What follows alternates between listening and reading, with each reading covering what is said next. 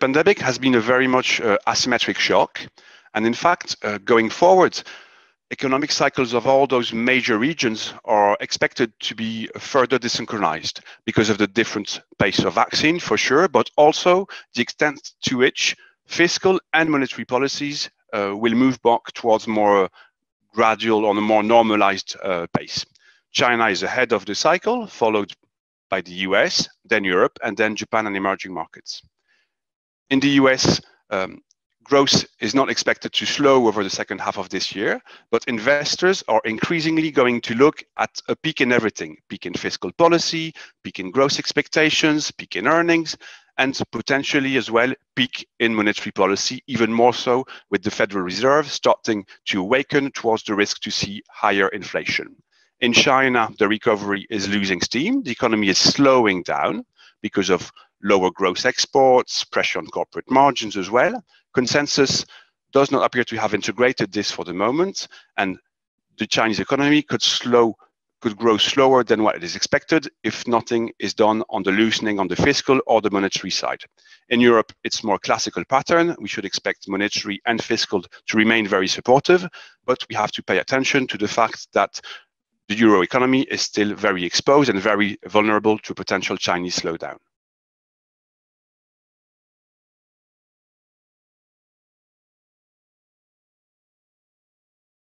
Yes, I mean, it's true that the past 18 months, we have seen bond yields taking a form of a roller coaster ride. And I can understand that there are some few questions from investors in these markets because of the very low rates environment, very difficult questions to address over inflation and potentially more accidents to come.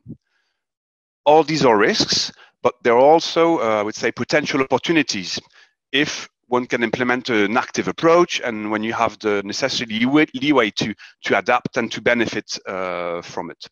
Where do we see opportunities? Well, the current context is seeing that of a desynchronized growth, and desynchronized growth means desynchronized monetary policy response as well.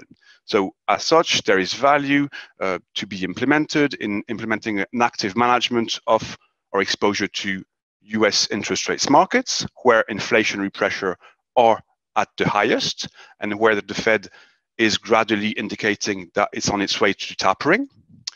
In the euro area, it's rather the opposite, very few inflationary pressures, so potentially much more value to be invested there in some specific credit markets or so-called spread products, like in so-called peripheral debt as well.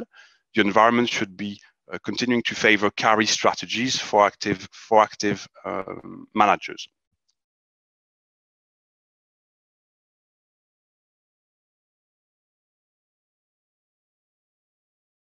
In such a context, we believe it's important to implement or to select a fund which is active, which is flexible, diversified, and implement a total return approach.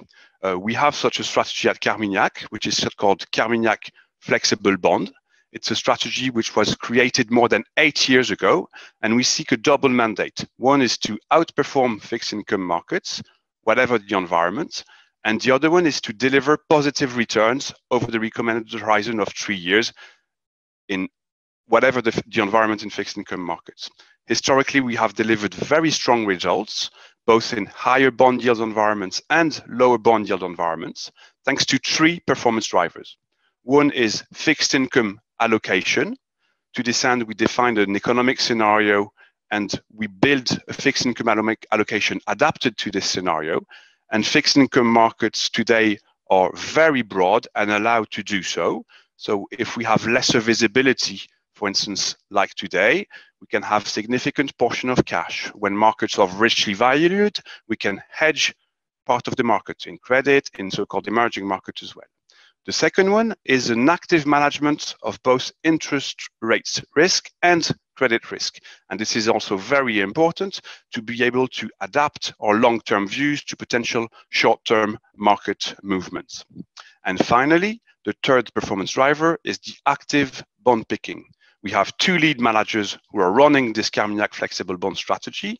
They designed it back in 2013, but they benefit from the entire contribution of the fixed income team, which is of 15 people dedicated to credit market, emerging markets, financial, developed sovereigns, and the like. And this is also a very strong source of added value, even more in an environment where market segments or indices are richly valued.